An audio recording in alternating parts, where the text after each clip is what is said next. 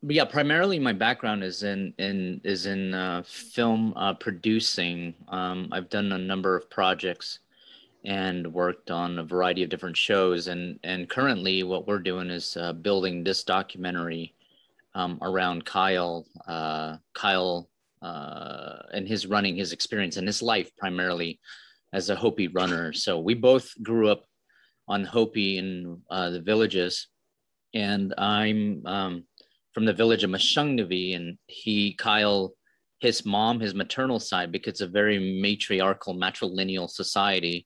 His mom is from our village, but his dad is from another village, and that's where he grew up with his father's side.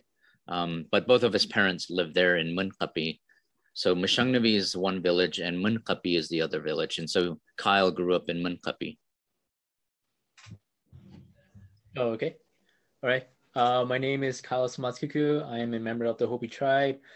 In my Hopi language is my Hopi name is Leetayo, means fox or running fox. I am a Corn Clan. I was born and raised in northern Arizona near Tuba City. My maternal clan family is originally from the village of Masongnavi, generally known as Second Mesa.